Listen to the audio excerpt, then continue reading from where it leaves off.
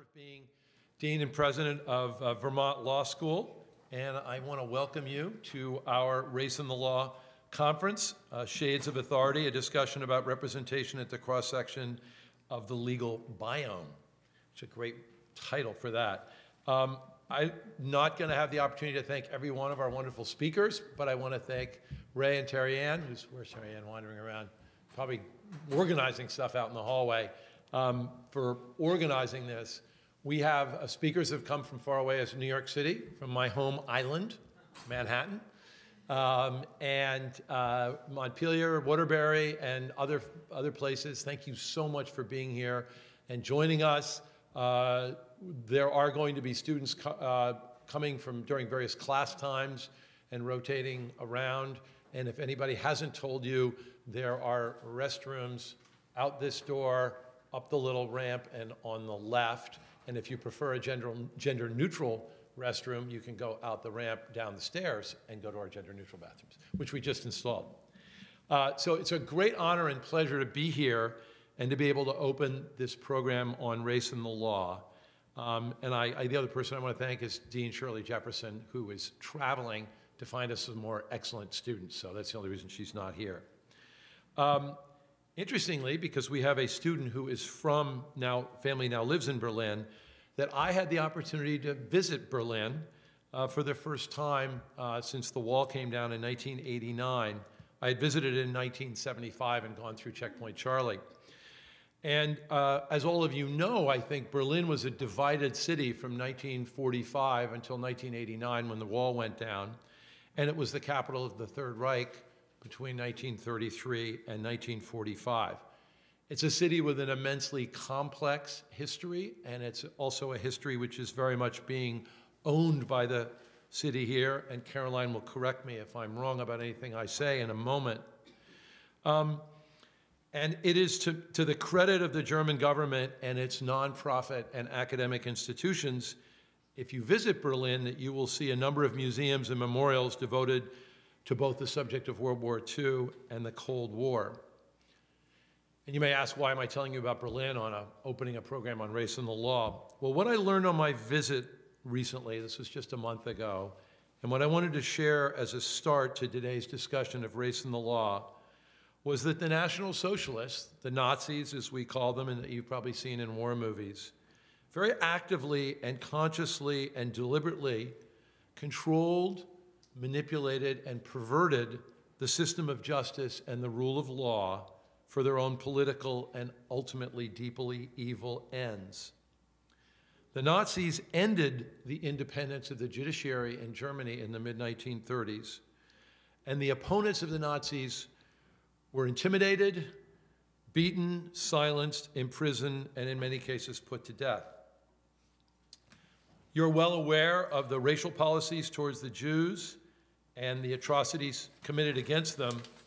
But what I was not fully aware of until I went to Berlin and went to some of these memorials and museums, and what I think speaks directly to our discussion of race and law today, was the explicit racial policies against gypsies, the Roma, against those with physical and mental handicaps, against homosexuals, and against people of Slavic origin who were categorized on a weird structure of race as subhumans. It was striking to me in learning about this that the Nazi government had been so successful in undermining judicial independence and the rule of law to further its political ends. And the lesson I took from it was, as I stood in the room that is on the site of the former Gestapo headquarters in Berlin, how important it is, and how important I want to communicate to you it is, to maintain the rule of law if we are to have a stable and tolerant society.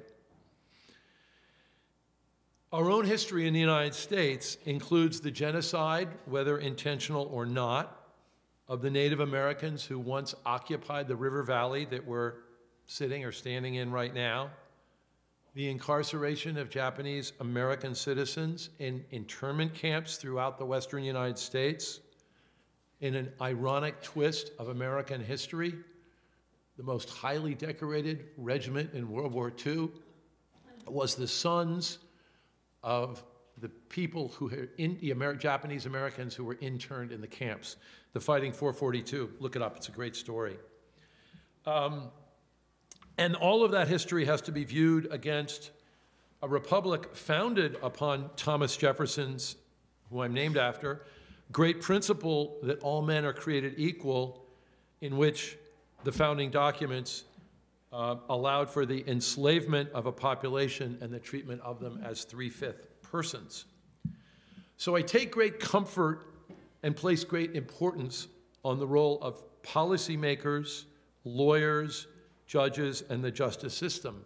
And for the students in the room who are going to go on, master's students as policymakers, and law students to be lawyers and hopefully judges, and to participate in our democratic institutions, you will all play an important role in that system, and hopefully we are preparing you well for that. Courts can and do accomplish justice. They can be an impediment to justice, as we well know. But you know the immense impact of cases like Brown v. Board of Education in 1954, which outlawed segregation in public education. I quote from the Supreme Court decision in which the court said that separate and equal has no place. This was in 1954.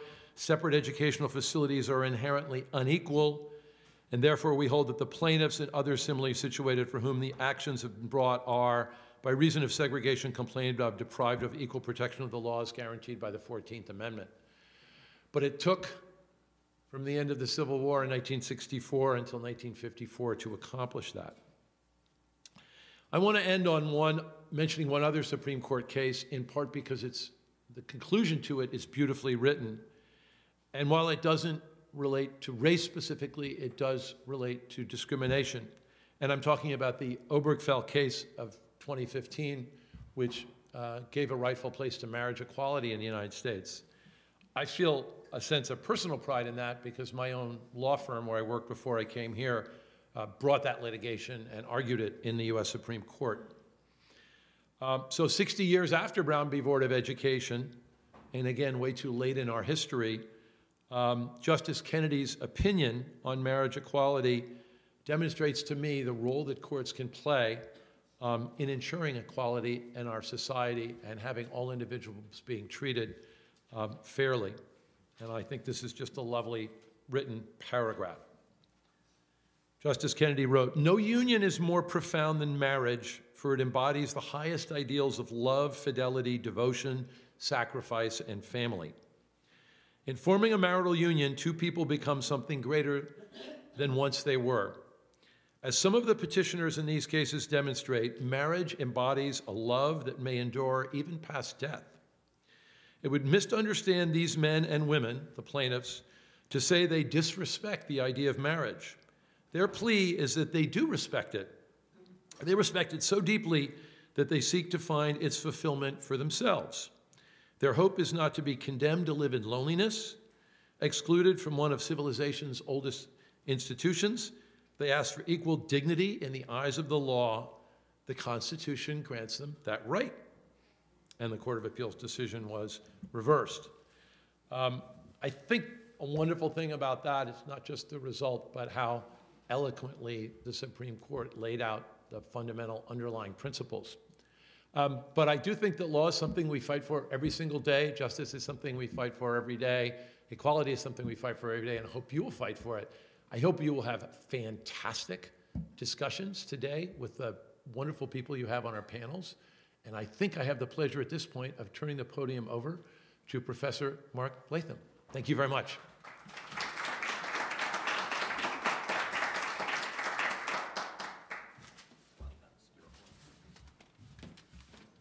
Well, good morning. Where are my panelists? Yeah, absolutely. Come on down.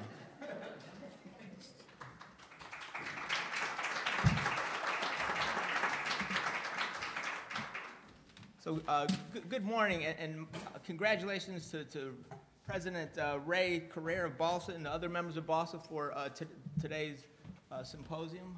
Come on, have a seat. Okay, I'm gonna bite you. And I want to also thank the folks who are here with us this morning for what should be a wonderful symposium on race and the law. I'm Mark Latham, and I have to apologize up front because I have class this morning, so I have to dash out after my introductions. But it is a privilege and honor to introduce our panelists this morning. Now, let me start by let me share something with you. So, on August 4th, 2017, I turned 60 years old. You're probably wondering, what does that have to do with anything? Before I go on, write that down so that on August 4th, 2019, you can send me presents. No, I don't want cards, presents, okay? Scotch and bourbon is always welcome, so keep that in mind. Okay, but don't ask for recommendations after giving him gifts. But upon turning 60, I really started thinking about my life and what I've done, what I've accomplished, what I've witnessed, and in large part because my dad lived till he was 80 and died shortly after his 80th birthday several years ago. And even I could do the math, right? So I'm 60, and if I live as long as my dad, I got 20 years left, and now I think 18 and a half. So time's getting tight. But and one of the things I realized is that I've seen some stuff, as we all have, right? And some of it is of historical importance. For example, let's jump in our little time machine and go back to first grade.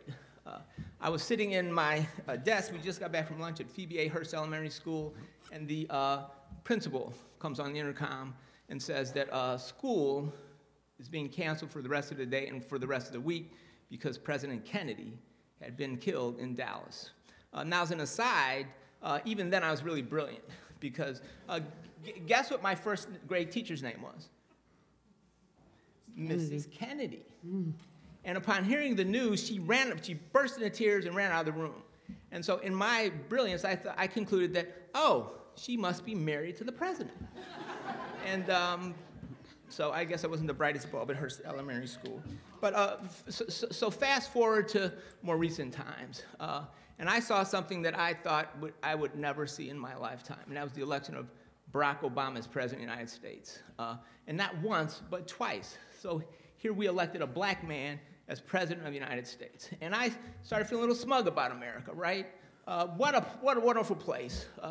We've certainly, as Dean McHenry mentioned, we've had some horrible things happen in this country, genocide and slavery, among other things. But his election told me that we were starting to get it. And then shortly after that, gays got the right to marry. And I thought, wow, isn't America just a wonderful, wonderful country?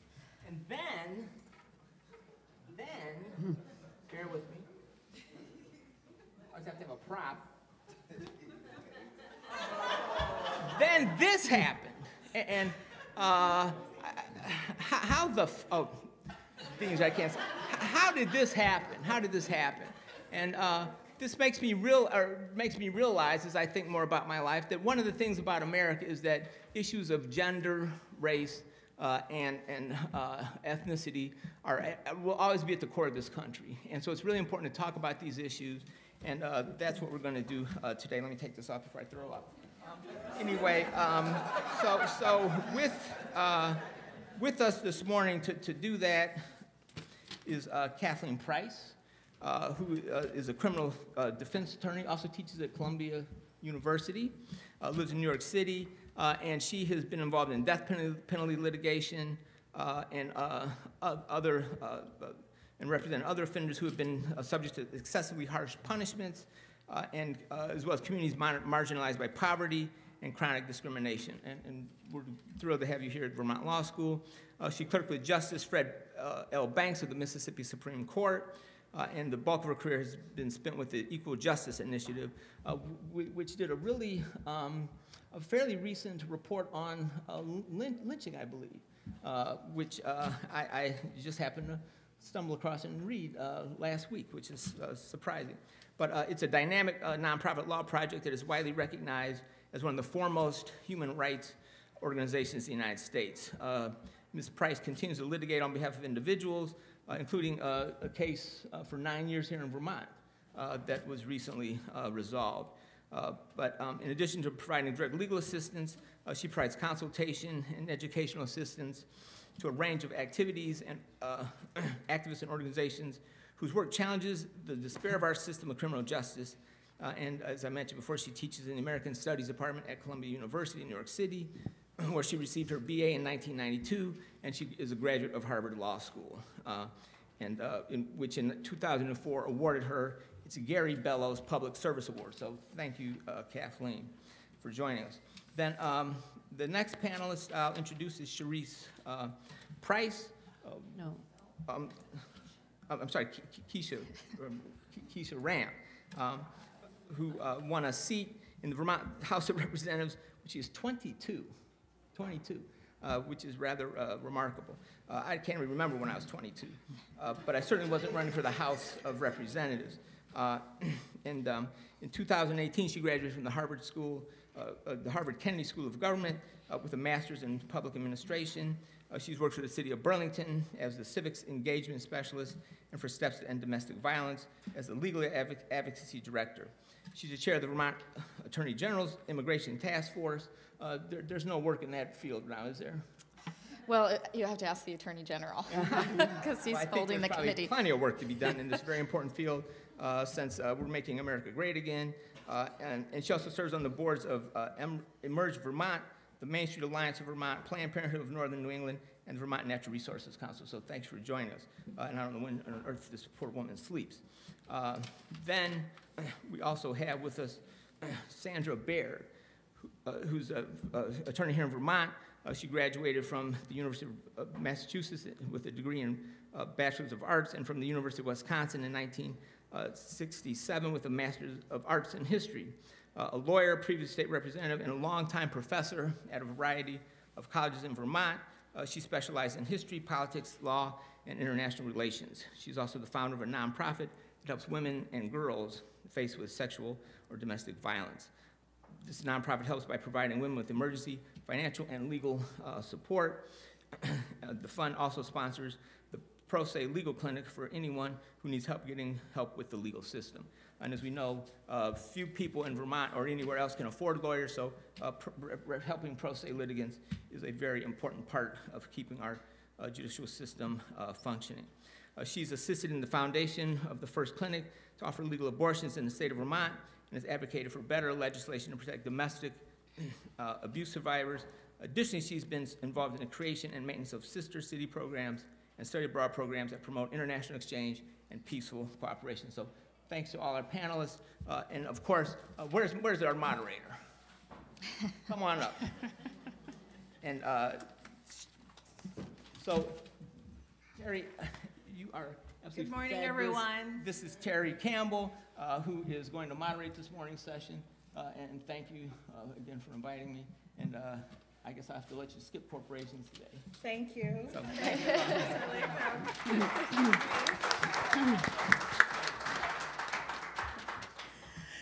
Hi, good morning, everyone. Thank you so much for coming.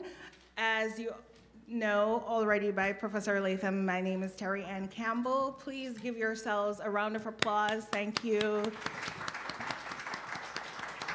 Panelists, thank you so much for coming. So we are going to start off by allowing the panelists to tell you in their own words what their work involved, how they have been working in the field of the law and advocacy. So we are going to start to my far left with Kathleen Price, and she will let us know all about the great work that she's been doing. Thank you. Well, thank you. I first want to, I thank you with real feeling. I'm very happy to be here. I'm very happy to be included in this. I am not a Vermonter. I've never lived in Vermont. I, as noted, practice at the Equal Justice Initiative, which is a nonprofit law office that's situated in Alabama. I've done principally death penalty work and other criminal justice work, but primarily death penalty work. And I have was brought into Vermont. I mean, I have passed through Vermont before, but I ended up spending time in Vermont in connection with a court appointment. I was appointed to represent someone who was facing the death penalty here in Vermont in the federal system, and had the honor of appearing in front of then Chief Judge William Sessions, and then later Chief Judge Jeffrey Crawford. And in the course of that multi-year representation, got to spend a lot of time here, and I have to say, I think that Vermont is a really wonderful place. And it's as an outsider in the observation, I see an engagement of the question of community that is so much more robust and authentic than is true. It's just not like that everywhere. Trust me on this. And because of that, I just am so pleased to be here on this mission, because I think we can have a vibrant, vivid conversation, and I look forward to it over the course of the day. So I want to say that I'm here on mission, and I'm here to help, and I'm really happy to be here. That said, who am I? I'm a public interest lawyer. So well, let me just back up a second. So to pick up on the words of the dean, you know, we are in really difficult times. It's particularly for those of you that are new adults, sort of young adults, this is really weird, all this stuff that's going on. And maybe not the fact that it's going on is weird, but the way we're uncovering it is pretty new or different. It may seem different. It looks like, you know, what it looked like many years ago. And so these are difficult times, and I want to start out with, I want to say, you can do this. We can do this. Now, we have to do it, but you can do this. And we are here, I sort of understand this conference is about how the people in the room can sort of situate themselves to be effective in your own workplaces. And we're not so much talking about the law of, you know, racial bias and the law that deals with the corruption of racism. We're talking about how do we occupy a position that allows us to get this work done, to get our world going where it needs to go. So, although I'm happy to talk about the law, I just don't think that's what I was asked to talk about. That said, so given that, like I said, you can do it, and we're going to do it. We're going to figure it out. My example, or my experience that I have to bring here is as a public interest lawyer. So I did, as a law student, do some work in big New York law firms, corporate type work. It's real work, it's good work, and it wasn't for me. I ended up going into the Deep South, which is where I'm from. I didn't grow up in the South, but my roots are in the South. I actually grew up in Colorado, which is not unlike Vermont. But I went to the Deep South. I went to the South to first clerk. It was kind of a fluke. I had no intention of clerking. And then when I was a third-year law student, all of the government funding for public interest jobs just dried up with the Anti-Terrorism and Effective Death Penalty Act, which is a law that nobody here needs to worry about anymore because you don't remember the before. But all the funding dried up, so all the people that wanted to do public interest were looking for something. And so I ended up doing a clerkship, and I specifically went to state court because I knew I wanted to do criminal law, and that's kind of where the action is in criminal law. I wanted to clerk for a judge who was a person of color, in part because I wanted to have some mentoring in how to navigate the Deep South as a lawyer, as a person of color. You know, again, to sort of pick up on the words of the dean, the law it's a language, and it's the language of power. And as with any language, you need to be mindful of what people hear when they're looking at you talking to them. And that's one of the things I wanted to learn from that clerkship, so that's kind of why I picked that. Mississippi's where my deep roots are, so I went to Mississippi. And then I went over to Alabama to start my career as a public interest lawyer. The substance of my work took on directly questions of racial bias and the confrontation of its corruption. That said, we were dealing with that in the context of our cases, right? Which is a little bit different than dealing with it in the context of your life, your personal life, or even your workplace. And so that brings me, I basically want to make 3 points.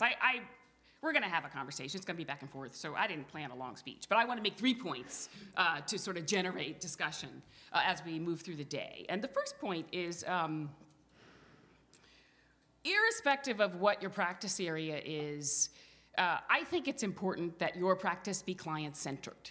And client-centered is an actual conscious, conscientious practice of putting in your work, like you're as a lawyer, your work is helping your clients address their legal problems with legal solutions. And there's also additional counsel that's involved always, that's not always legal. But your principal job as a lawyer is sort of dealing with this, dealing with what the law avails for people who are in some kind of trouble. And you want to always bear in mind what it is that the client is confronting that's distinct from what you are confronting in the context of that problem. This is something, the word I keep using is it's a practice, and I mean it not as a law practice, I mean it in the way that like yoga is a practice. Like you get up every day and figure out, what do I need to be conscious of that day? It's that kind of practice. True client-centered, a true client-centered legal practice does require you to be mindful of it all the time. And I think particularly around issues of dealing with racial bias and dealing with discrimination, you are going to need to do that. That's true for everybody in this room. You are going to need to maintain an awareness, like a thoughtful, reflective awareness of what's going on here. I'm going to give an example in a second that's going to make this make sense if it's not making sense. But what's going on here in the client's case? Like, where is the corruption in the client's situation? And where is this difficult for me?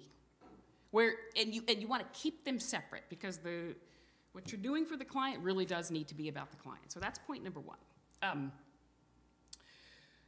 So then I'm going to give the example. So early in my career, I was probably 2 or 3 years into active practice. I was working on a death penalty case that was in post-conviction. And some of you all may not know, not do any criminal work, not do any habeas work. Post-conviction means he has already been convicted and sentenced to death, and that conviction and death sentence have been affirmed on direct appeal.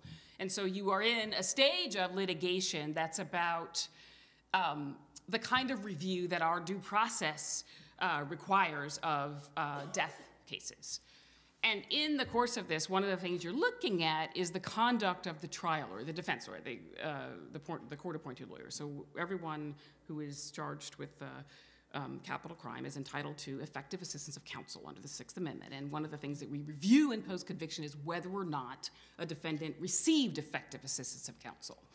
And what this entails is usually going to talk to the trial lawyer about how did you deal with this case? Like, what were you thinking about when you made this choice? And what kind of investigation did you do? And what kind of limitations did you confront? And in Alabama, this is an extremely contentious dynamic, usually. Every now and then, it's not contentious, but most of the times, it's incredibly contentious.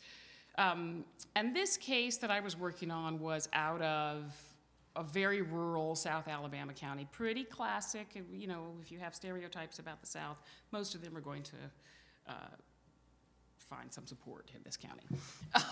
And the case itself really looked like a Faulkner novel. I mean, the client's family, the client was a black man, his family had been working for the victim's family since before emancipation. They had been the family slaves, and they'd been working them after emancipation. It was just this kind of weird, we don't sort of need to go into the details of the homicide, but there certainly was a homicide.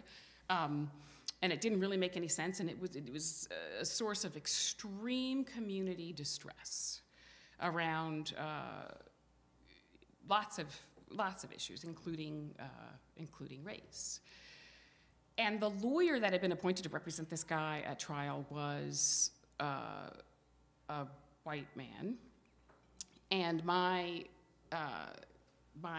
co-counsel on the post-conviction case was a white man. A colleague, someone who's a friend, someone I work with. I continue to work with them. And the first time we went down to talk to the trial lawyer, like I said, it's always contentious. They feel like you're coming after them, and in some ways you are. It's a conflict that you need to be able to manage if you're going to do this work, but that's not the subject of this panel. But the first time we went down there, the lawyer had an intensely negative reaction to me. And I happen to be a very emotional person, and so I, felt the negative reaction. I wasn't oblivious to it. And it was very directed. He was sort of willing to talk to my co-counsel, but he was not really willing to talk to me. Well, he wasn't willing to talk with me, if that makes sense. He wasn't willing to talk with me.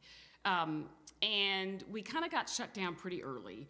And then we were circling back to talk with him again in anticipation of perhaps a deposition or getting an affidavit or something like that. And my co-counsel and I were pulling up to the guy's law office. And we're like really getting ready to go in. We'd been talking about our strategy, you know, to have a conversation. And I said as kind of a joke, you know, I wonder if it'd be better if I didn't go in. And I really was joking. I thought I was going in. And I'm reaching for the car door. And my co-counsel says to me, yeah, you know, I was thinking about that. I think you should just stay in the car. And I stayed in the car. And I raised this example as an example of many, many things. First of all, that sort of client-centered question. Every legal team has got to make genuine, bona fide strategic decisions about who deals best with which witness. That's totally appropriate. It's necessary. It's effective assistance of counsel to be thinking about that and to be mindful of the ways in which the dynamics in an attorney-witness relationship are operating. So there's the strategy question, right? That's sort of what's client-centered here? What's client-centered here? There's also the aggression. It felt aggressive. We weren't having a conversation. I was given an instruction, right? And there's also what the popular culture now calls the microaggression, right? So there's a difference between aggression and microaggression. The microaggression is unintended, the thing that left me feeling so diminished. And just to state what I think is obvious, nobody in the car thought that I was the lesser lawyer. Like there was nothing, nobody thought I wasn't smart enough to do the interview or anything like that. It really was just I'm just gonna call it. And so I raised this example. We can sort of talk about it, but because to me it does raise the difference between when you're dealing with in your own interaction. Again, this is not about your legal work on behalf of the client, but it's how you are navigating your working relationships and situating yourself to be effective in what you're doing.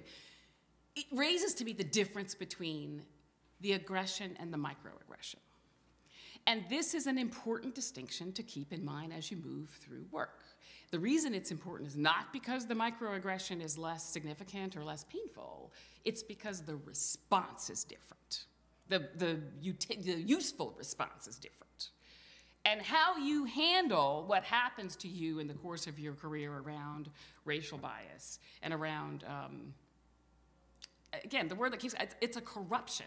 Racial bias is a corruption of what could be a totally functional working relationship. How you handle that is going to be as important in the outcome as what you're actually feeling. Now, first of all, you gotta be aware of what you're feeling. There's this thing where you just pretend it didn't happen.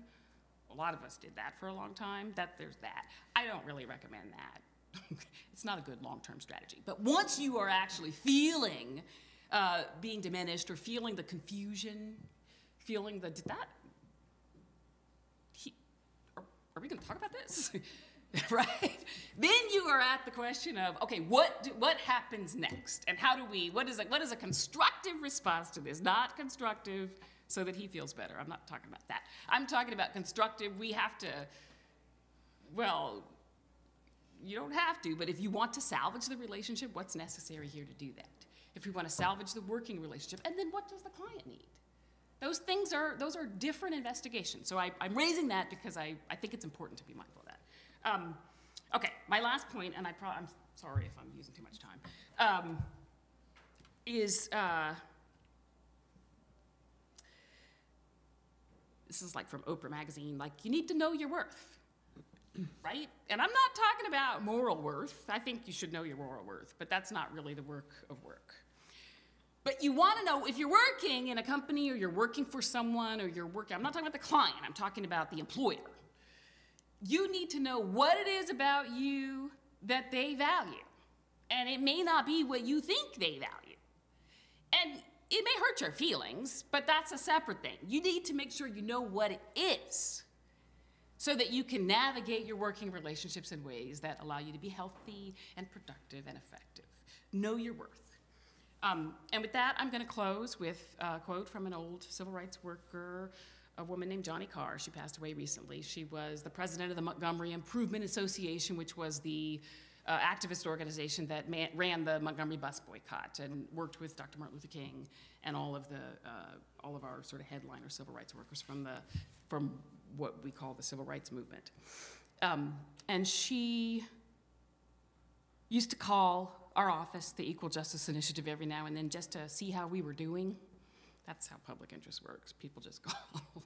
She called to see how we were doing, and she would always leave us with this quote. She said, you know, you guys are going to be tired, tired, tired.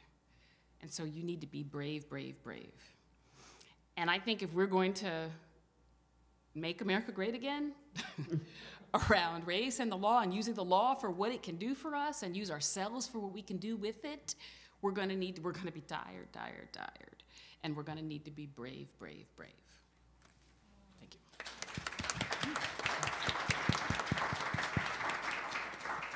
Isn't she wonderful, guys? Thank you so much. Moving on, we now welcome Kesha Ram. Thank you so much. Thanks, Terry Ann. At least you didn't say Kesha because there's no $sign, but it's Kesha. So I'll just say that, no worries. Okay, I'll practice. So you heard a little bit about the various facets of the things I've done. I have served in the legislature. I've worked in the executive, in the mayor's office in Burlington, and have worked in family court for a long time. So as I hope all of you now know, the legislature proposes, the executive disposes, and the judiciary interprets. And I would be remiss if I didn't, just start by saying I didn't spend my entire 20s in the legislature not to tell it like it is. And I want to highlight Jameson and really thank Terry Ann.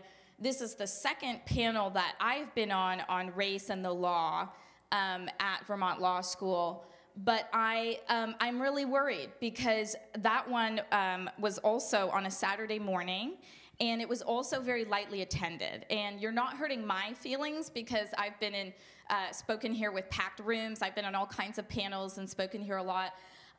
But I want you to go tell your peers this. If they don't understand the intersection of race and the law, they will not be good lawyers, and they will not do anyone a service as a policymaker. So it does reflect, I'm glad the dean is here, I'm glad I see other faculty, but it does reflect on Vermont Law School that these have been poorly attended. Maybe it's because it's the morning, that's also not a good look, because y'all gotta get up, and both of those things won't make you good lawyers. But, we're talking about, not just the Deep South. I mean, this is not, but it's okay because we're in Vermont, because the disproportionate number of black men in the criminal justice system in Vermont looks a lot like Mississippi. Mm-hmm. So this is a really big problem here. So you can't say, I just want to be an environmental lawyer in Vermont and I just want to bury my head in the sand, because that's not okay anymore. And so, I'm hoping that the next time I'm on a panel on race and the law at Vermont Law School, I see a lot more students in here, and I hope you tell all your friends, because they better be here for Kaya Morris and Ebony Freedom and Tabitha Pull-Moore and a lot of other people who are doing a lot of unpaid work in the state around the law and not getting a lot of support or credit. That's my introduction. So, in that vein, I would just say I want to thank the students who have really put this together. It's not reflecting on you, because y'all called me in the morning, made sure I was on the road, and I know how much you've done to put this together. When this really hit home for me, I am not a lawyer. I've been a paralegal and been around the law and took a couple classes at Harvard Law School and realized they're not that much smarter than anybody else, so, you know, y'all are where you need to be. When I first was sort of confronted with this from a race and the law perspective, and why it was so important, was when I was a high school student, and I grew up in Los Angeles, and I was working as an intern for the Coalition for Clean Air, in fact, and we were working on the fact that it's equivalent to smoking 2 packs of cigarettes a day to breathe the air in downtown Los Angeles, and thinking about cars and a lot of other things. And one of the least sexy but most important issues that we were taking on was carcinogens in dry cleaning establishments. And some of you may know, though I don't expect, that perchloroethylene is a major contaminant, and when you leave a dry cleaning site fallow, it is often, almost always a brownfield site. And for the people that work there, it's a high-level carcinogen that causes a lot of respiratory illness. Now, my job was not just to help get a rule passed in California that said we're going to phase out the use of perchloroethylene dry cleaning establishments in the state, but it was to talk to all the Korean immigrant community members. And why was that? They own 2/3 of the dry cleaning businesses in Los Angeles County. So if we left them behind, you know, not only would we lose, they have enough political power to call on their legislators, their elected officials as policymakers and decision makers, but we would be leaving a lot of people behind in that context. And so, you know, that was the first time I learned you really can't separate anything you're doing from equity issues and from thinking constantly about who's not at the table and who would we leave behind, because that will come back to bite you at some point. So, you know, I moved to Vermont. I consider myself not a climate refugee, but a climate immigrant. You know, somebody who wanted clean air and clean water, and for my future children to grow up somewhere that I felt like they could enjoy the natural resources, and went to the University of Vermont. When I was a senior, I did my thesis on environmental injustice and what environmental health issues look like in the state. It's a lot of sewage backup and a lack of clean drinking water in mobile home parks. It is refugees who have lead in their homes and don't have the wherewithal and the language capacity to talk to their landlords. It's Superfund sites and asbestos mines where there's cancer clusters and nobody's really paying attention. And I wrote a 100-page thesis, and a friend of mine in the legislature said, you should introduce a bill. I said, I'm 20 years old and I am not a legislator. But she helped me write a bill that was now 10 years ago, and when David Mears was the associate dean here, and he said, yeah, we really should focus on that issue, but just hasn't come up. But a bill to focus on environmental justice issues in the state. And the EPA is now coming back. Now, you know, you have Jenny Rushlow and others who are saying, you know, this is becoming a priority for the EPA, even that Vermont is one of the last states not to have an environmental justice policy. I introduced that as a bill before I was a legislator, and my friend turned around and said, you'd make a great legislator. And I had no idea what that meant, but I challenged incumbents. I knocked on every door in the district. Including mine. Including Sandy's, who was the legislator in that district a while back and gave me great feedback and advice. And I won by the largest margin of any challenger in the state that year at the age of 22. And so, thank you. So, you know, I may not have a lot to say about the intricacies of the law today, but I can tell you, you know, a lot about what it means to, even if you're tired, to be brave and to have a lot of courage in this space, and, you know, to really reach out toward one another in this context, because it is going to take all of us. And I do hope that some of your peers get that message before the keynote and the afternoon panel. Thanks.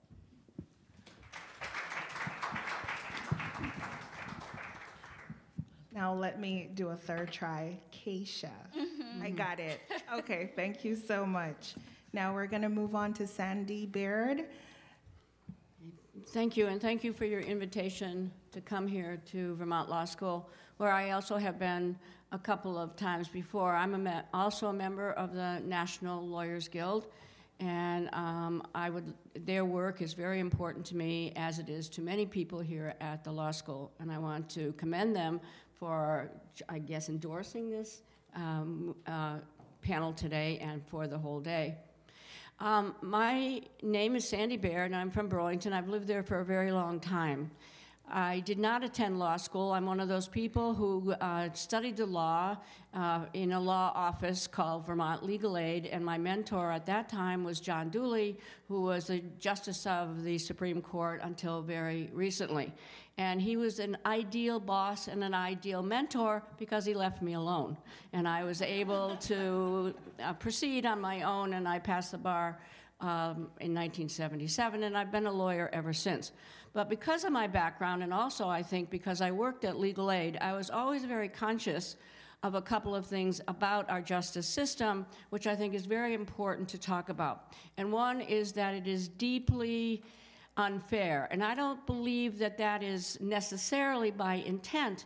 But what I see in the courtroom is not only racism, which I do see, but I also see incredible bias against poor people. And I learned that when I was at Legal Aid, but I also learned it from my own life as well. I grew up in Springfield, Massachusetts, and one time Kesha had this wonderful thing happen for me in the legislature. She introduced a resolution honoring the fact that I've done so much pro bono work. And I never, I was very grateful to her, but one of the things that that resolution mentioned was that I was a first-generation American, and that has influenced me deeply. Of course, I'm not an immigrant from Latin America or from the places that we hear about today. My family, my father was born and brought up in Scotland, and so I am a first-generation American, but I never even thought about it, really, until she did that, until that resolution was passed mentioning that fact. So I grew up in a family that was an immigrant family, very conscious of the need for education, very conscious of class also. My father was a factory worker. He never earned enough money to really support us, so I always had the idea that I was going to someday have to support myself, and that's the ambition that I grew up with. And that's really why I became a lawyer. I kind of knew that I was too much of a radical, frankly, politically, to ever be really comfortable being hired by anybody, because I always felt that those people would get mad at me eventually. And so I knew I had to be able to be my own boss. That's a key reason to become a lawyer.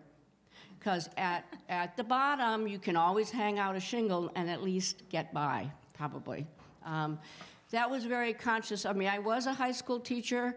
I was a professor, if you want to, I always feel like that's too grandiose for me, but I was a faculty member at Burlington College for a very long time. And so I've always in my life done teaching, and I am also a lawyer. But I basically represent people who are too poor to hire lawyers. And that is both races, both white and black. I live in Burlington, and right now I do a pro se legal clinic where I see people for free from 10 to 12 every Saturday morning. And I've had people inquire about being volunteers there. People are all welcome to come. Also, people study with me there to become paralegals or even lawyers. But I'm very conscious when I go in the courtroom, and I do still go in the courtroom, I'm very conscious of the need for lawyers for poor people. I don't know how you make a living at that exactly. I haven't been wildly successful at that. However, that is the real need of our legal system. There is huge class and race inequality in our courtrooms, and that's how I see that the court is not, I wouldn't say not fair, because I'm not certain it is the court system's intent to have people unable to really represent themselves or to hire a lawyer. But that is the real problem that I see in the courtroom. I do see more and more, because Burlington is vastly changing. When I first arrived in Vermont in 1968, after being in graduate school, I got a master's degree at the University of Wisconsin, which really was, at that time, an incredible education. I cut my political teeth on the anti-war movement at Wisconsin with the student occupation of buildings, with all these students speaking up, frankly, for the Vietnamese, saying that this was an unconscionable war against a poor country far away in Asia. It was a racist war, and that was how my consciousness about politics really grew.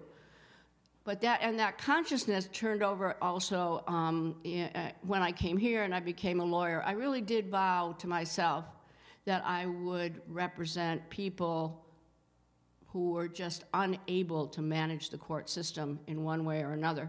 So that's why I think we should all be looking for that injustice and to try to cure it. I'll just mention also in the courts, I believe that we forget also that the courts can be, I go to family court all the time, and in the family court I represent, because Burlington is changing, I represent a lot of immigrant people who now live in Burlington and refugees. I see probably in my clinic on Saturday mornings, most people who come to me are poor, all poor, and lately a lot of people of color, particularly from Africa. I see many, many Somali women, and I think that we all have to be not only aware of racism against people of color, but also women in particular. I represented recently a woman, a Somali woman, and I believe I was the first, she was the first woman from that community to get a civil divorce and win custody of her children. She was married to a high-placed Somali man in that community, and she had to divorce him because of physical abuse. She was shunned by her community because of that, because she was taking power in her own life. She had 5 children, and so it became a hotly contested custody battle. I was very, very nervous about this case because I recognized that she was alone in her community in seeking the help of secular, put it that way, courts. In that community, men alone can get a divorce, not women. And they get those divorces from a high-placed religious leader who simply accepts the male's statements, I divorce you, I divorce you, I divorce you, and then the woman is basically divorced and on her own, often without her kids. So this was a very, very important case. And I recognized 2 things about the case. One, that she needed incredible support emotionally. I couldn't agree with Ms. Price more, that you always have to put yourself in the client's shoes, and you have to devote yourself to her or his interest. Absolutely devote yourself. It really has to come first. And in a lot of ways, you have to then put yourself in the position of the other in a lot of ways. And in that way, she becomes less than others. She becomes incredibly important to you to see the world from her perspective. Anyway, so it went forward, hotly contested. She needed incredible emotional support. She needed to have a lawyer. Absolutely, she needed to have a lawyer more than anything else, a person who understood not only her culture, but also the law itself. And it was an incredible battle with kids being taken back and forth, and it was very stressful, actually, for me. It went on for 2 years, I believe, but we did succeed in getting her a divorce and also getting custody of her children, which is unheard of, I believe, for many women in that culture. However, she was shunned by the community. So I'm emphasizing that particularly in Burlington, there are problems of class in our courts, problems of class that we have to understand. We have to understand when we go in that courtroom, we're representing people who probably would not have any knowledge of the law or any help with it, and we have to really put ourselves in their heads and really, really devote yourself to that person in a lot of ways. So I end with that the main injustice I see, and what I hope that you all understand, is that our class system in this country is deeply, and our race system, is deeply affected in our justice system. And I would commend you all for studying the law, because you know what, when you're a lawyer, you have a certain amount of power. And I hope you, and you really do. I always say, I'm glad I'm a lawyer, because when I call up people, they generally call me back. Because I'm a lawyer, not because of me, but because I'm a lawyer, and they get a little worried if they don't call you back. So I would commend you all for becoming lawyers. It's a great profession. I'm one of the few people who really like lawyers. And I don't mean here in this room, everybody likes lawyers here in this room, but there are many people in society that are too afraid of them really to like them very much. So, and I would commend you all to be lawyers, but remember that there are a lot of people out there who need our help and our devotion. So with that, I will close and invite you all to come to the clinic sometime and see the kind of work that we're doing. By the way, we have no grants, and I'll tell you why. No grants at all, because the grants that I would have applied for were connected mainly with the government, and the government would have these rules that you can't see undocumented people. And you can't. At legal aid, if a person comes and says that they're undocumented, you're not supposed to see them. So, in other words, I'm pretty much on my own, so I need all of your help, okay? Thank you.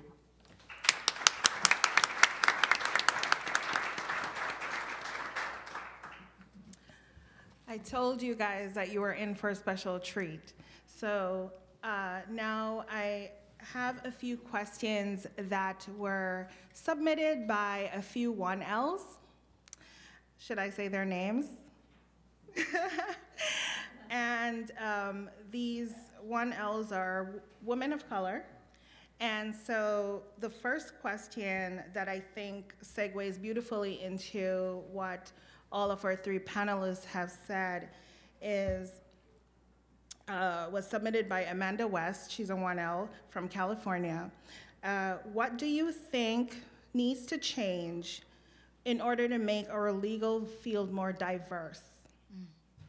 What do you think needs to change in order to make our legal field more diverse?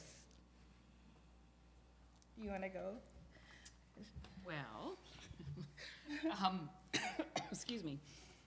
I think that legal education should be cheaper. Yeah. I think that that would help a lot. That I think, you know, there aren't a lot of lawyers of color, and so I think people that are imagining what they could be don't necessarily think about becoming a lawyer. So I do think that people who are lawyers of color do have a bit of an obligation to go and, you know, represent, like do work. Doing work in communities will bring you into communities, will bring your, bring your people, make people aware of the possibility. But there's, you know, you do need to do some outreach.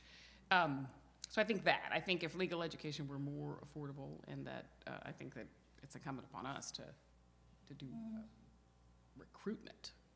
I mean, recruiting people to becoming lawyers. And with that, how important does mentorship play? What importance do you think that mentorship plays in that whole scenario, or setting up people for being more involved? And oh, I think it's very important. I mean, that's part of the outreach. Is, you know, if someone expresses an interest or is already sort of making moves toward becoming a lawyer, then you need to bring people along. I mean, I went to law school with people who were like third-generation lawyers and not people of color, but the stuff that they already knew how to do intellectually, just because they've been kind of doing it at the dinner table, it's not rocket science being a lawyer, but it is a thing. It's not. You know, it is a thing. Like it's not like other kinds of thinking. And so I think if you've already been doing that kind of, you know, point counterpoint pairing at the dinner table, just coming along like that, you would be your adjustment to what you're doing as a lawyer would be a little bit smoother. So I do think that mentorship is very important. I couldn't agree more about Ms. Price, what she said. As I said, I was a 4-year clerk, and Vermont's the only place in the union, I believe, that allows that. I'm not advertising that because I realize I'm at a law school and that the law school needs students, and they do, and it's important that we have law schools, and it's probably a I wouldn't say a better way to be educated to be a lawyer, but it's a very good way to become a lawyer. And the four-year clerkship is not available to all. It is available to anybody, really, but it is much more difficult to do it on your own than to be at law school. And at a law school, of course, you have the privilege of having wonderful professors to teach you and to get you through a legal education. But there is a cheaper way to do it, which is the four-year clerkship. However, it's only available in Vermont, the only state in the union. And so that's one way. But I absolutely agree that we need cheaper legal education. We need people that are poor people, people of color, to be able to become lawyers. We absolutely need that. And we need people who are low income to become lawyers because they understand what that means in this society and how difficult it is for a low income person to survive even in this society. So absolutely need cheaper legal education. And also we need, I think, a program of mentorship for people who are interested in becoming lawyers. I couldn't agree with you more. Although John Dooley had a certain hands-off attitude about me, which I really do appreciate, nevertheless, he provided a wonderful example of how to be a lawyer. And I'm very grateful to him for that. I just want to add, I was really glad when I was at the Harvard Kennedy School to see that Harvard Law School took the lead in removing the LSAT as a requirement for going to law school. Yep. And that actually made me think of going for once. But, you know, I think that's incredible. I remember thinking a lot about going to law school. You should. Yeah. Well, I'm coming from the perspective of someone who said, you know, this seems to be the logical path to get into politics and do all kinds of other things. I'm grateful in Vermont that we have one of the lowest, not to insult you all, but I'm grateful we have one of the lowest proportion of lawyers in the legislature in Vermont. Not because lawyers aren't great, but when they overwhelm the system, you're just not getting diversity of thought. So we have farmers on our agriculture committee and teachers on our education committee, and that's generally a good thing. But I will say, you know, when I took some classes over at Harvard Law School, I don't know if you took Gerald Frug's class because he's ancient and he's been teaching since '79. And Moreau Weinberger took his class and said it's amazing, local government law. You know, I went over and I was taking that class, and I was thinking maybe I will go to law school. And I come into the building and they're having some kind of end of the first week drinking party, and I thought they were high school students. Like, I was overwhelmed. Like, I told my friend, I'm like, I'm sorry, I have to go. There's like a high school group here doing something crazy.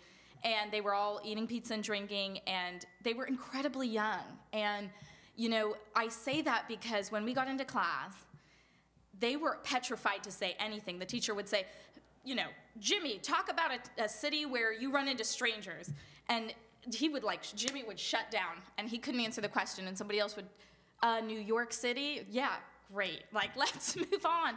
And it was very, you know, people were just frightened of the wrong answer. At some of the best schools in the country, people are scared to get the wrong answer. And I don't think that's always, you know, the best training to be in the world. And yet, I say all that because these are all students who thought, you know, I'm from some small town in Pennsylvania. I don't really want to go back there, but I'll get an apartment in Philadelphia. I'll go back there sometimes, and I'll run for office. And I have so many friends who have money that I'll be, you know, in Congress in no time. And that's kind of who's running the country right now. And I think that's a lot of what's wrong with it. So, you know, all I'm going to say is I would implore to you that, yes, it needs to be a diverse field because these are the people who have the power in our judicial system, our legislative system, and often the executive.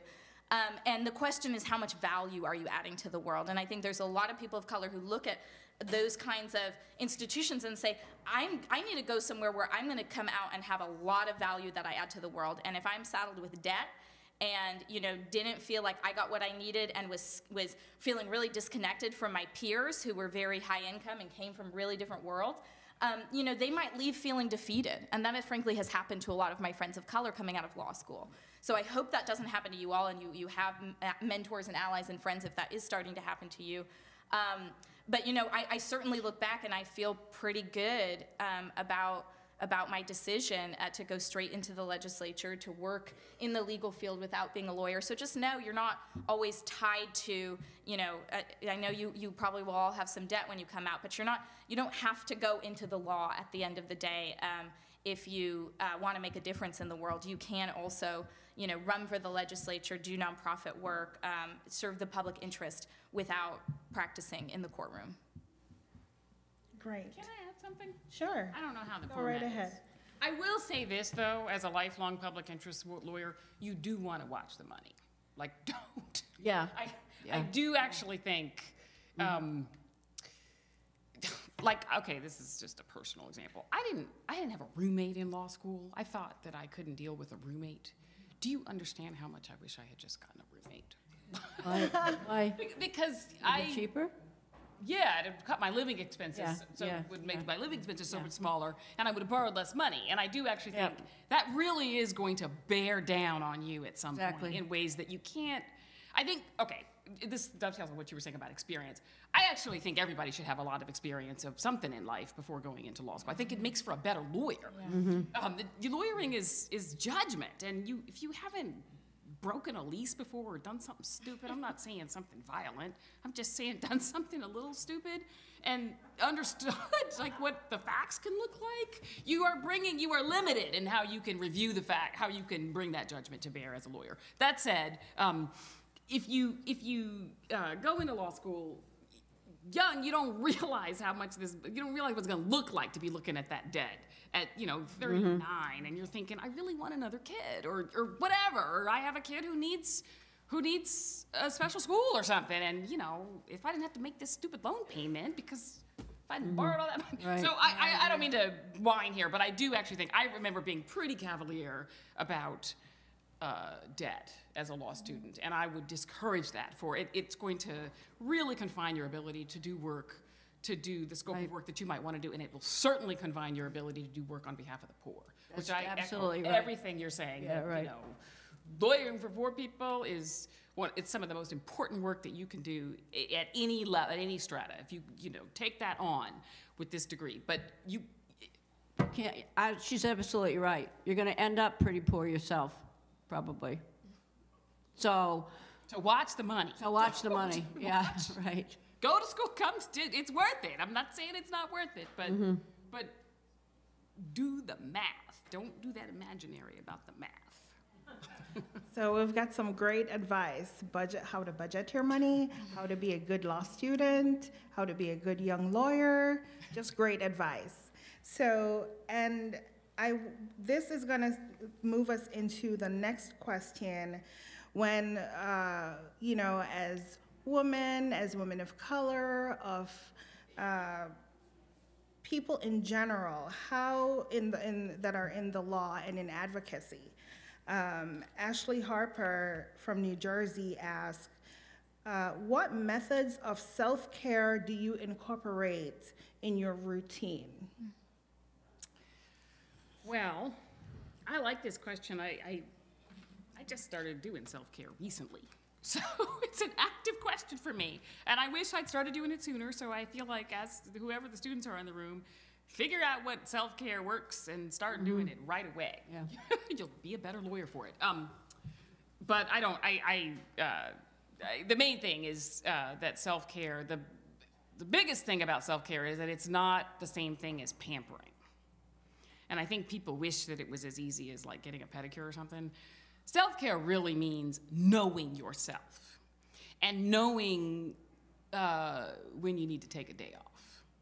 You know what I'm saying? Like, it took me many, working in marginalized communities, you can work all the time. The work is not going to stop. Right. And it took me many years to realize that I didn't need to be reading cases while I'm like trying to go to sleep. It's messing up my sleep. I need to stop. And I'm a food person, so I was always someone who ate a good dinner. I took care of myself in that way. But I remember, all the work that I would plan to do after dinner.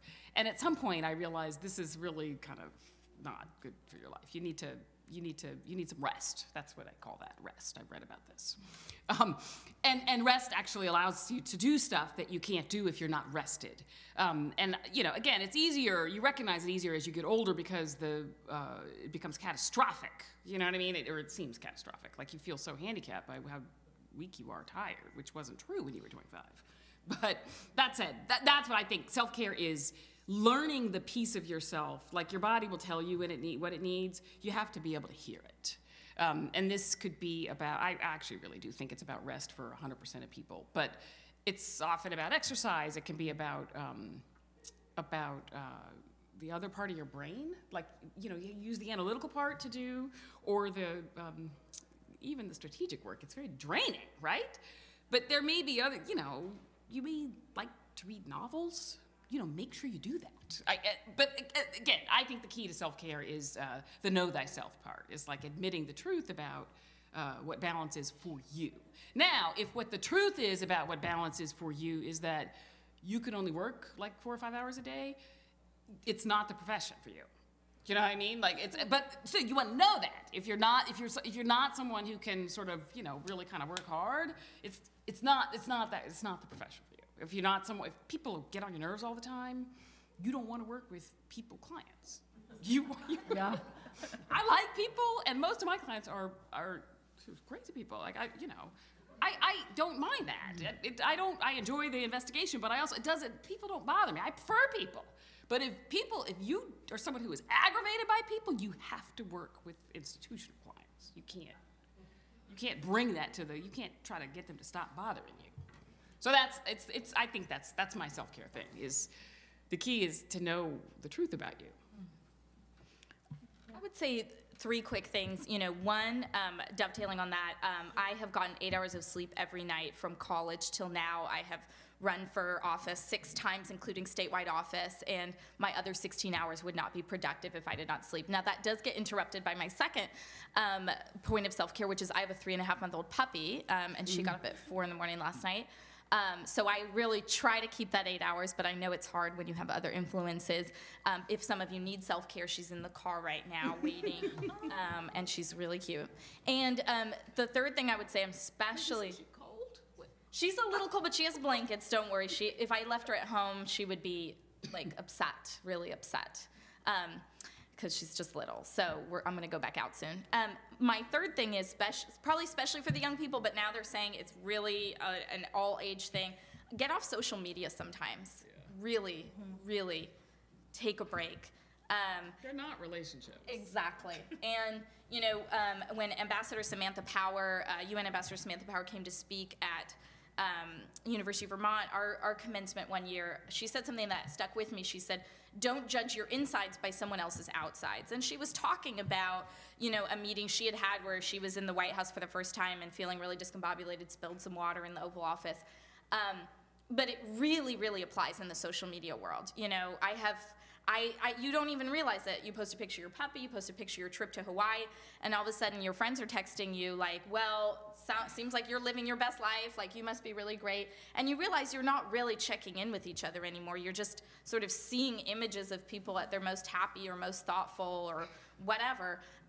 And especially, for those of you who are coming up in a world that's markedly different in terms of how we engage and how we connect with one another, you will be more successful in your pursuits if you can still connect with people in person, look them in the eye, and have a real conversation and understand emotionally in an emotional intelligence kind of way what's going on with their face and their body language. And especially running for office and in all facets of life, people say 90% of how we communicate is body language, and we're losing the ability to talk to each other literally by just doing it over social media.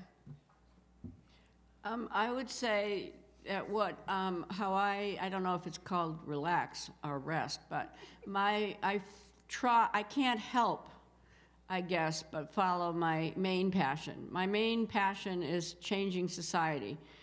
That happens a little bit through a legal practice, but it also happens to me, and it makes me feel totally engaged is to be engaged in politics, I guess. Not necessarily, I was a state legislator for a while and replaced actually by this wonderful woman next to me who, I don't say that she replaced me because of course she is her own person, as we can see, and she has done a wonderful job there. But my main passion is really to change society, and so I engage in many grassroots level, as I mentioned, activities that I think I'm contributing to making the world, not just this tiny part of it, the world a little bit better place. That's not restful, it's interesting though. So I would say as a lifelong advice is to follow your passion, and that provides at least a sense of total engagement in this world, which is very important to me. And it's nourishing. Huh? Thank you. Nourishing. It's very nourishing, yes. And a lot of times you get beaten up and you lose a lot of struggles. Nevertheless, it has always convinced me to keep going, and that's, even at my age, that's very important. I hope you guys are taking notes. So one final question. This one comes from Amanda West again, from California. And she asks, as an aspiring woman lawyer, in what ways have you, or as women lawyers or aspiring women lawyers, what ways are there to benefit from working with male advocates or allies in advancing your legal or advocacy career? So how, as female lawyers, as women in the law and in advocacy, how important is it for males or the persons of the opposite gender to, what role can they play or do they play in advocating more for equality, fairness, as it relates to gender, et cetera, and race? I mean, so first of all, you know, you can't advance without male mentors and friends. I mean, this is a male-dominated space. All of them are. So, you know, I wouldn't just always go for the women in your life and say they're probably going to be better mentors automatically because we're both women, because you might be closing yourself off to a lot of really crucial relationships. You know, the other thing that I think sometimes you have to spell out for anybody in your life who you need support and help from in your next steps is that there's a really big difference between being a mentor and a sponsor. And this is a distinction that's made by a professor named Robert Livingston at the Kennedy School, who does a lot of business consulting as well with Fortune 500 companies. And you know, mentorship is when you're with that person, you're showing them the ropes, you're showing them where to get everything, how to do the work, and you know, you're helping them be better at their job. Sponsorship is when that person's not in the room and you're saying they would be the best person for this new project or this initiative. And so often it's when women aren't in the room, or particularly women of color aren't in the room, you know, that those conversations are had. And so it's it's the meeting before the meeting where it's really easy to get picked over, and for somebody who even loves you and thinks of you as someone they're mentoring to not think of you for that big, bold new step, and to say your name out loud to a group of people who wouldn't think of you otherwise. You always want to be thought of when people are in the room if you're not in the room with them. You know, so I would just say that in addition, when we had a male Speaker of the House in the legislature, which was a majority of my time in the legislature, he filled the Appropriations Committee with women. 9 out of 11 members were women. And people said, that's, you know, a bit much, don't you think? And he said, you know what, women don't grandstand, they don't hold the budget process up for their vanity project, they just write the budget because they know that's food in children's mouths, that's environmental protections for the state, they really just get the work done. So that's, you know, what I would say about demonstrating your value and making it so that you can have men who are, you know, often your biggest champions and the biggest champions of having women around them who literally do the work. I would say get allies wherever you can, men or women, or neither. Right. Well, ladies and gentlemen, swans, faculty, guests, you have heard it from Attorney Kathleen Price. You have heard it from Kesha Ram, legislator. You've heard it from Attorney Sandra Baird. We are going to open the floor with a short Q&A, and I think we can go until 11:30, and then we'll break for lunch, where we'll have the screening of a documentary, and then we'll come back with a keynote speaker. Thank you, guys.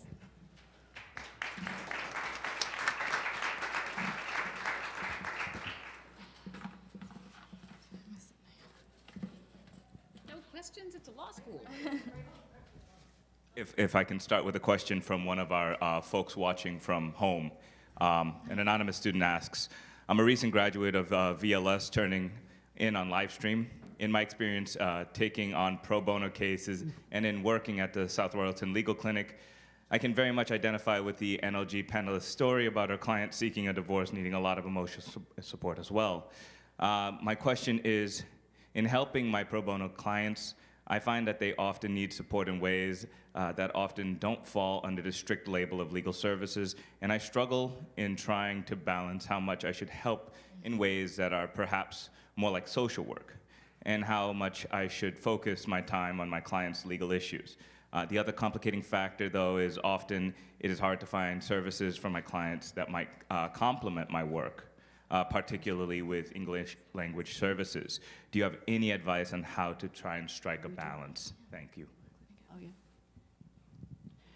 Well, Kesha reminds me that one of the ways that I have done worked in the past is that I've worked with other people in other specialties, including social workers, and I've worked with women helping battered women a lot, and along with that, and with Kesha, and with other people who are more emotionally, I wouldn't say emotionally, they're more in tune, I guess, than lawyers usually are.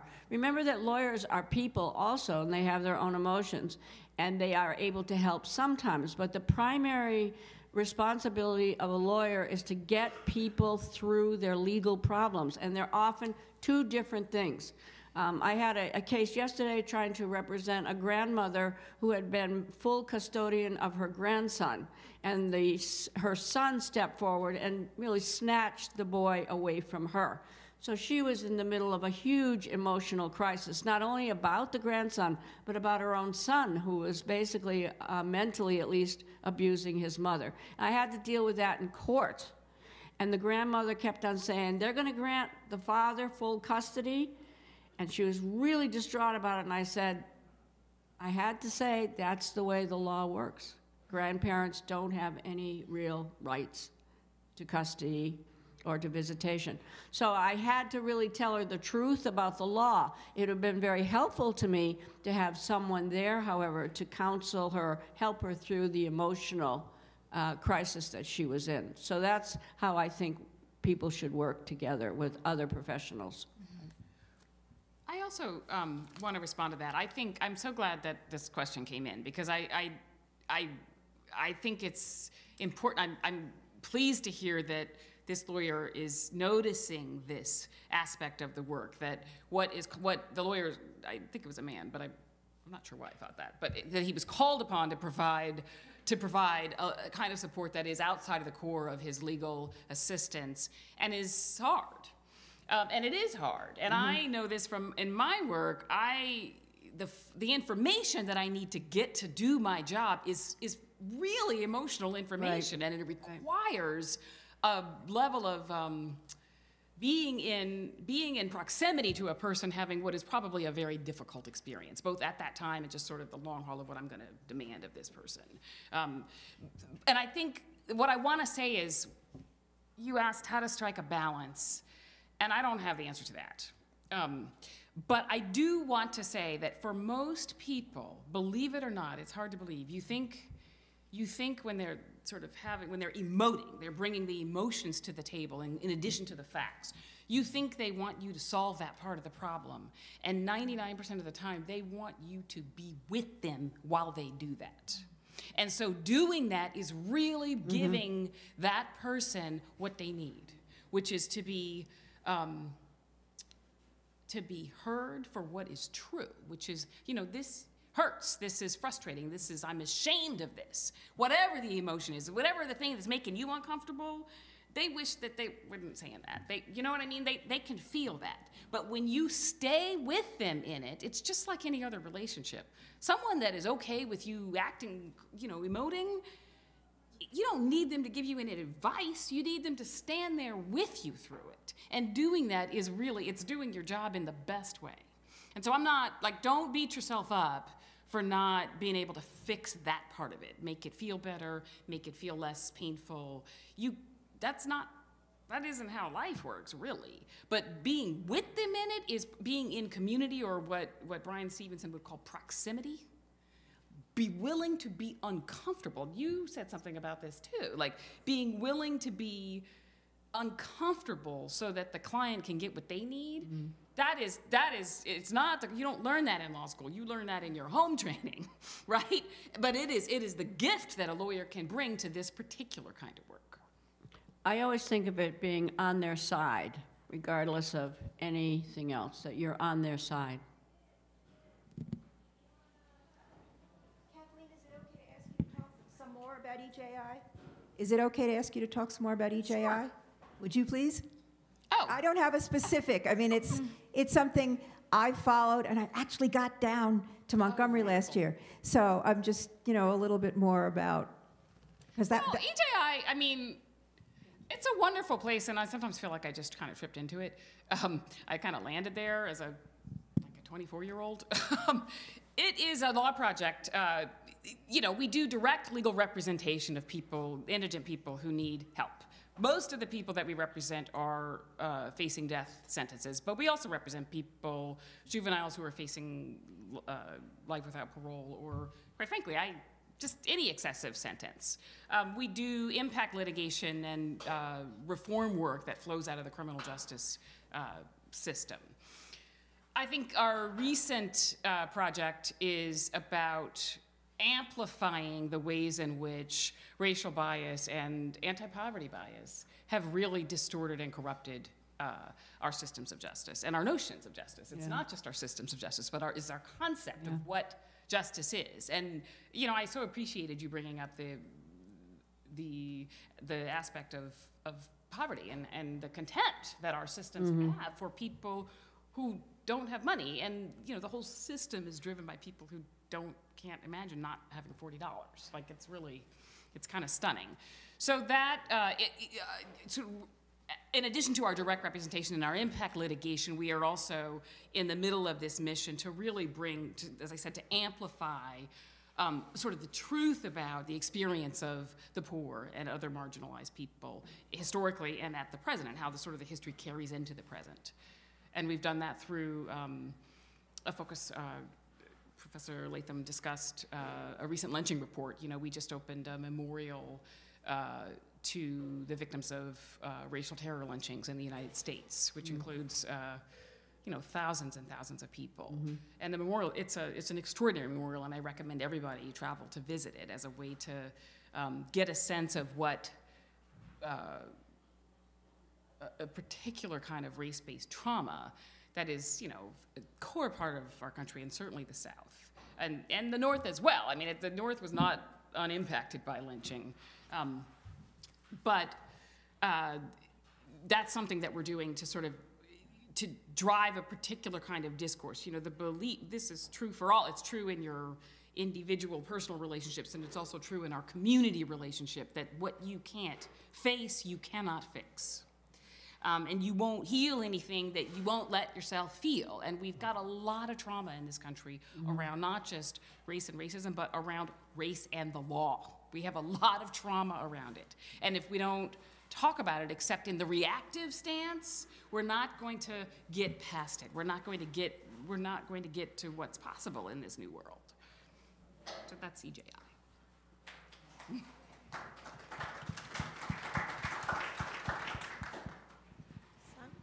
Hi, my name is Phoenix Myers. I just first want to say I found all of your stories very inspiring, so thank you so much for coming here.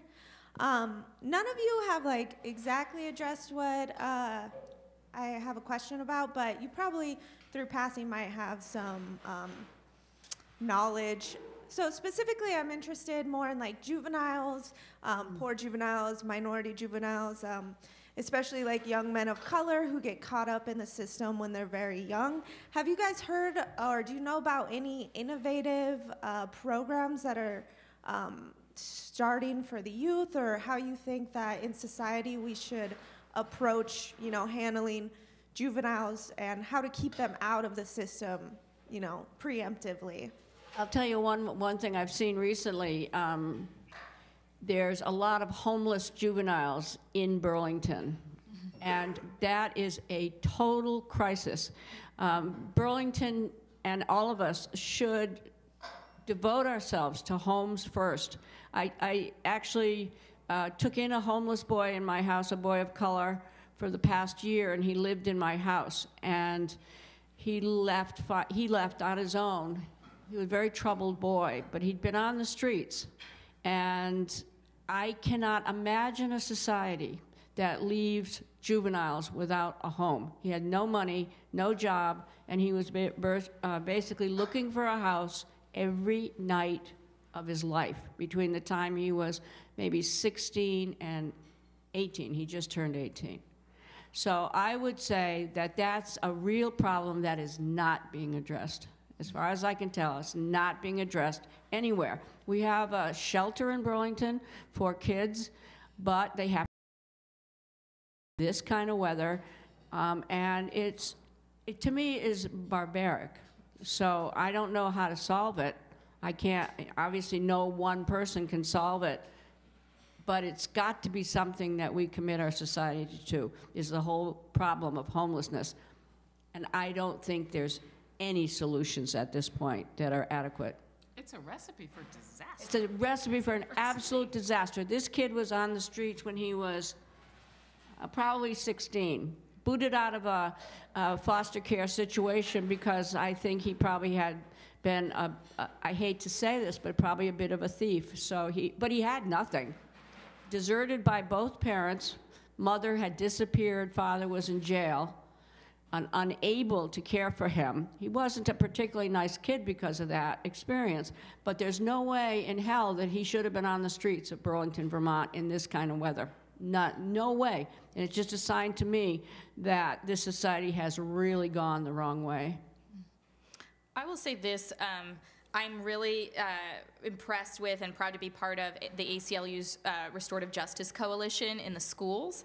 I don't know if it's happening across the country, probably in other states even more so than Vermont, but here in Vermont, Jay Diaz is leading that at the ACLU, if you haven't had him come here. And working with him, I introduced legislation to limit the use of suspension and expulsion, which is a school-to-prison pipeline mechanism. And in our broad partnership, and I understand teachers are asked to do a lot and with very little, but we couldn't even agree on language to get rid of the use of expulsion for children under 8 years old in Vermont. So, you know, we have a lot of work to do in this state. Most states are having this conversation in the legislature because it is, you know, if we're not thinking about how to create alternatives for, you know, and we were just talking about nonviolent behaviors that were getting kids suspended and expelled in our schools. And we know in Vermont and probably around the country that it's largely kids with disabilities and students of color that are highly disproportionately facing suspension and expulsion. And definitely, definitely boys. Yeah. Right.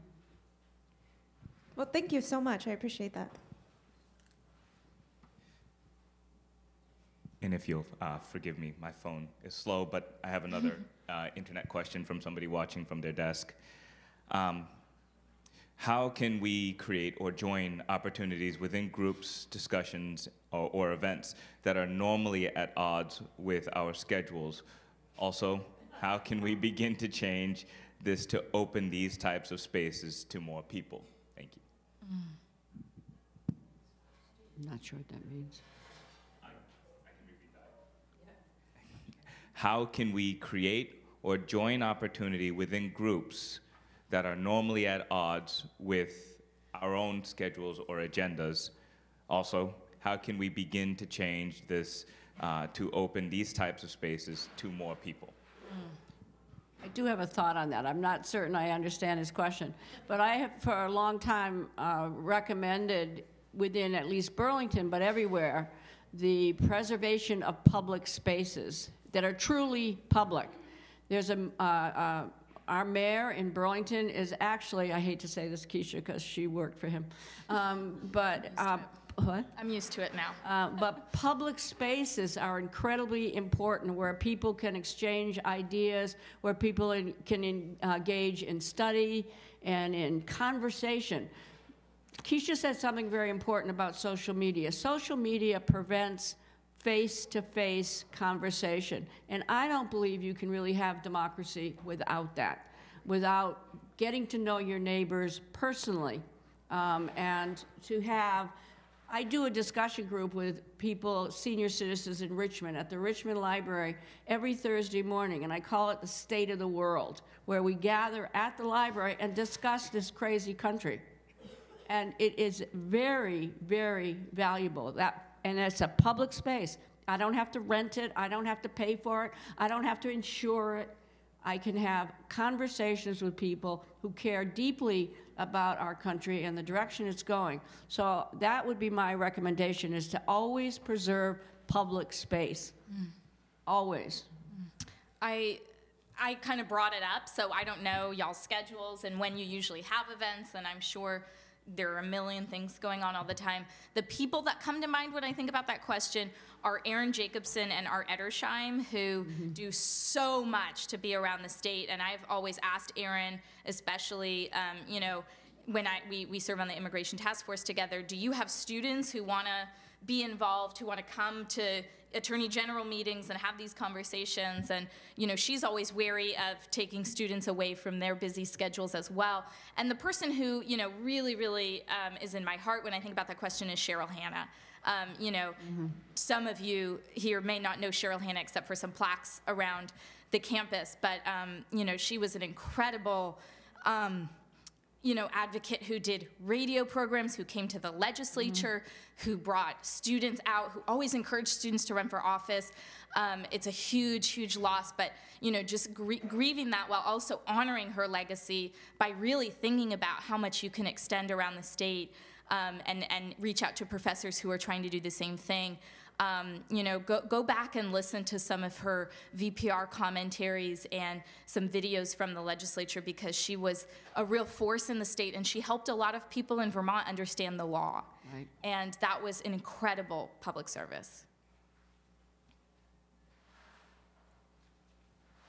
I just wanted to add to the question.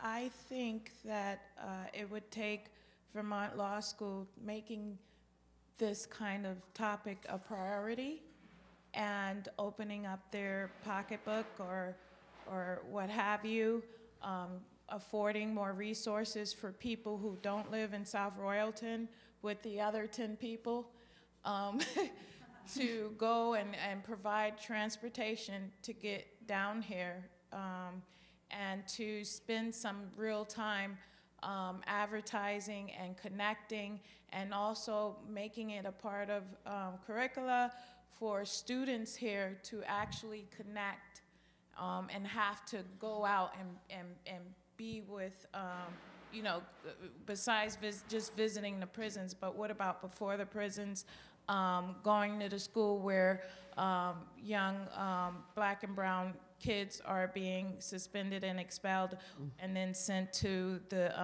through the criminal justice system. So that's my quick add-on, is that I believe that if the law school was serious enough to make this type of thing a priority, I would even be available to assist. Just a very quick to underline, or whatever he said, it always comes back to public transportation in Vermont. I'm sure the students would love some of that, too. You have a question here? Yeah.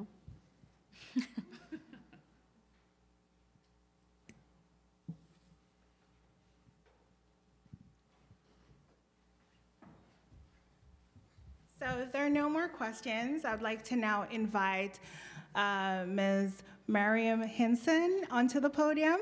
She has a little thing to say to our panelists.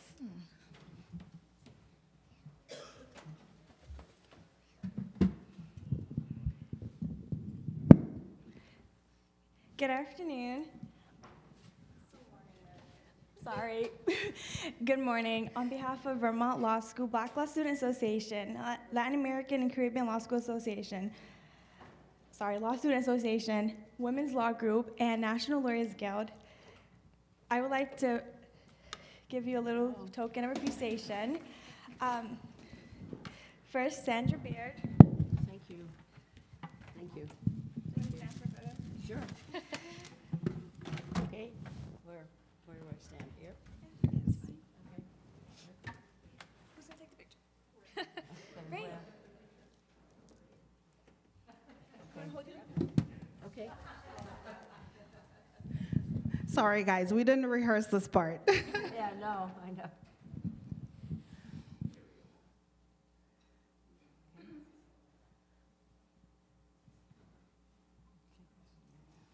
All right. We could do all of us. Yeah. Next is for Kesha Ram. Kesha. Thank you. It's Kesha. I've been practicing. Thank you. Thanks. If you want to give Kathleen hers, do you want to do that?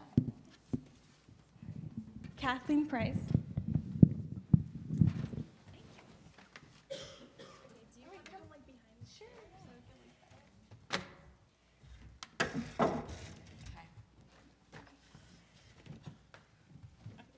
You should, Terry, Terry, hey. Is my face still right? Kidding, of course.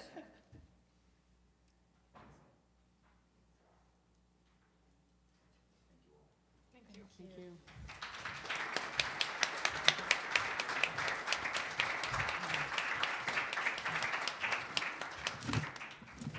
So thanks again to our morning panelists. We invite Professor Joseph Brennan to come and introduce our lunchtime documentary entitled The Woman's List. And we're going to break for an hour for lunch. So please feel free to replenish yourselves and get ready for our afternoon session. Professor Brennan.